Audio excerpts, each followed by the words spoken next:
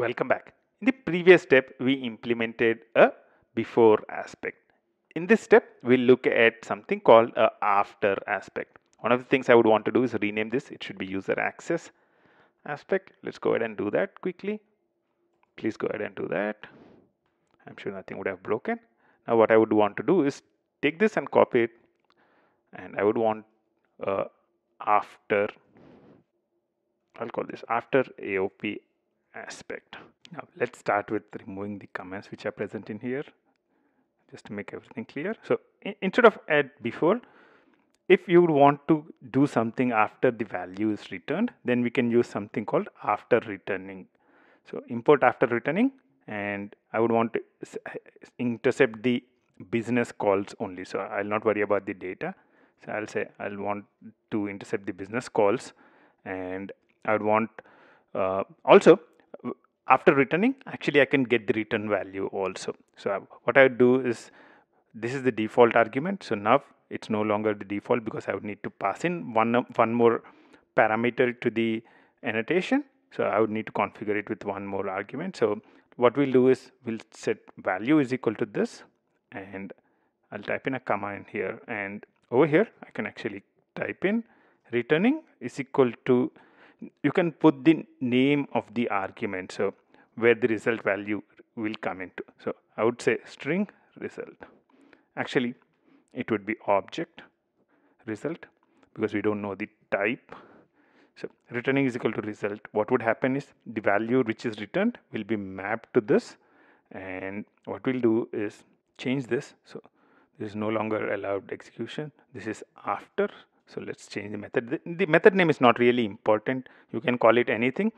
But if I would want to keep it consistent, so we can say this join point, this join point, again, this join point returned with value this, and the second argument I would want to pass in is the result.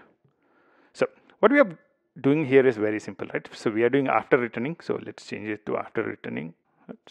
After returning, and we are saying value is equal to the point cut which needs to be used to intercept, and I would want to take the result and put it into this argument named result. So this is the name of the argument in here.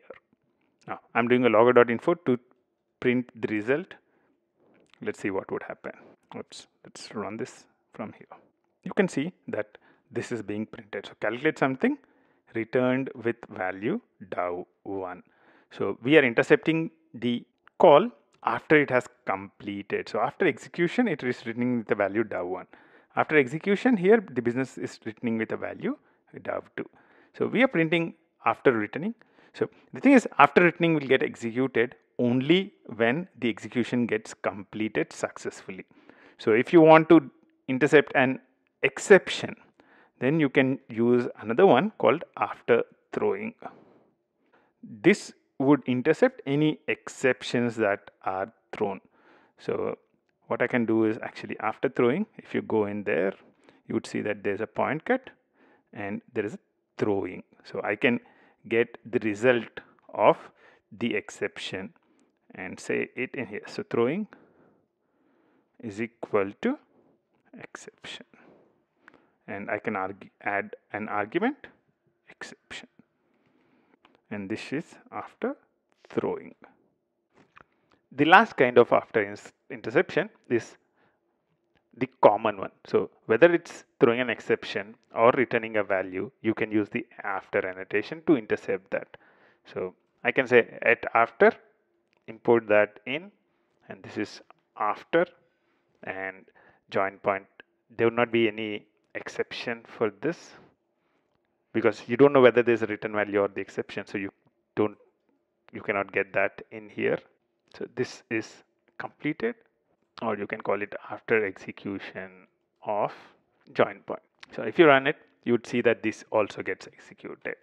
One of the important things that we discussed in this video are what are the things you can do with an after aspect. So we used after returning, after throwing, after annotations to define different methods for doing something after a method is called. The after returning is called when a method executes successfully. After throwing is called when a method throws an exception. After is called in both the scenarios, whether it's throwing an exception or returning a value. In both the scenarios, the after annotation, the method which is annotated with at after annotation will be called. Until the next step, bye bye.